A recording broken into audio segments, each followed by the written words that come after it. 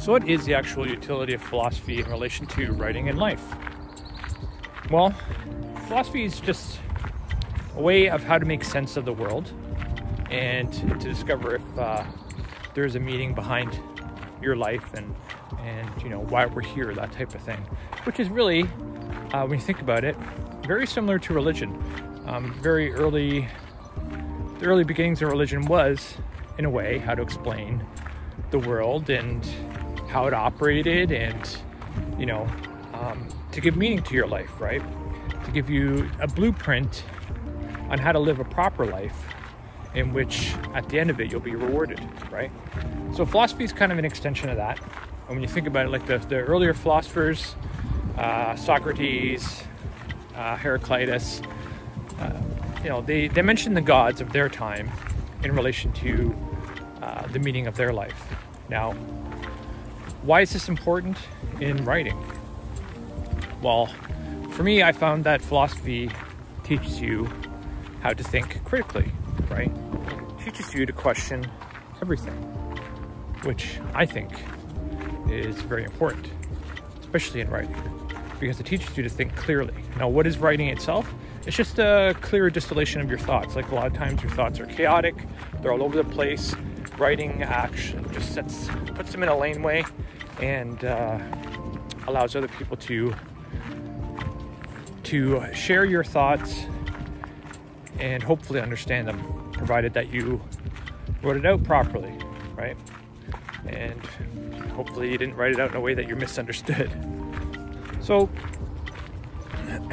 philosophy kind of helps you understand logic and logical fallacies and critical thinking. And this is important, really, because if you don't understand the logic of a situation, how are you going to be creative around making a reader suspend their disbelief to buy into what you're trying to sell them, right? And that's really what you're trying to sell them. You're trying to sell them the illogical through a logical framework, which can be very tricky at times, provided that you're not being as clear in your writing as you should be. A lot of philosophers created systems just for this purpose, right? Like Aristotle had rules of logic that he laid out.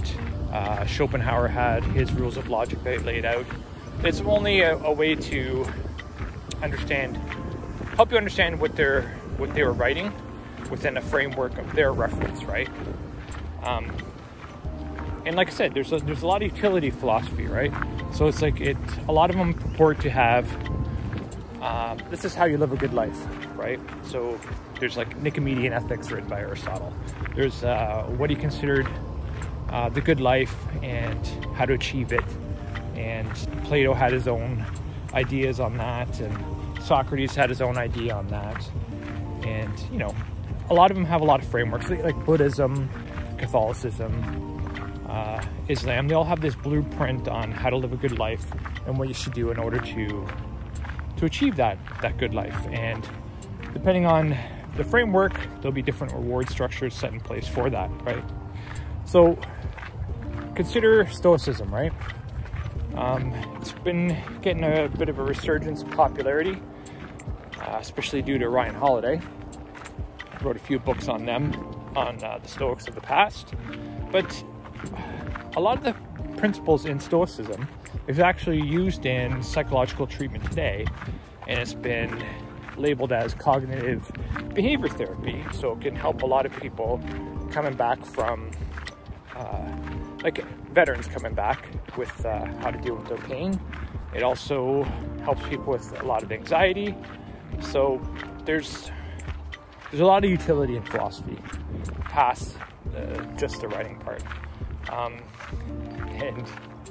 Obviously my favorite philosopher so far anyways, because there's a lot of them out there, but the one I'm really enamored with, I would say, would be Nietzsche, Friedrich Nietzsche. He questioned everyone, he criticized everyone, and from a very logical framework. Like he said, most philosophers' philosophy is just a confession of their own values and morals, and is not based upon the logic that they're saying it is.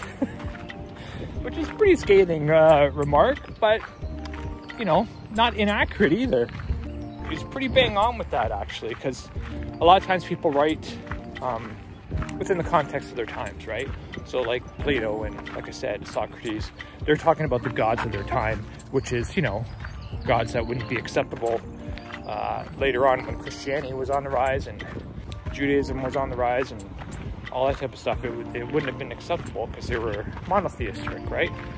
And the gods of Socrates' time there's a polytheistic background to it. Anyhow, if you're interested in Nietzsche, a great podcast that I would encourage you to listen to is the Nietzsche podcast, because Nietzsche is very dense, and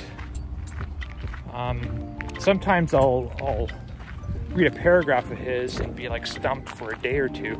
But this Nietzsche podcast, the podcast host named Keegan, he does a really, really good breakdown of his thoughts, the history of his thoughts, the background, Nietzsche's influences, and why he might have wrote the way he did, and his changing thought patterns. It's really, really good. I encourage you to listen. So once again, philosophy in writing is good for the purposes that it teaches you critical thinking, teaches you logic, and with this you'll be able to create good characters, great plot structure, and a fast pace. So give it a read.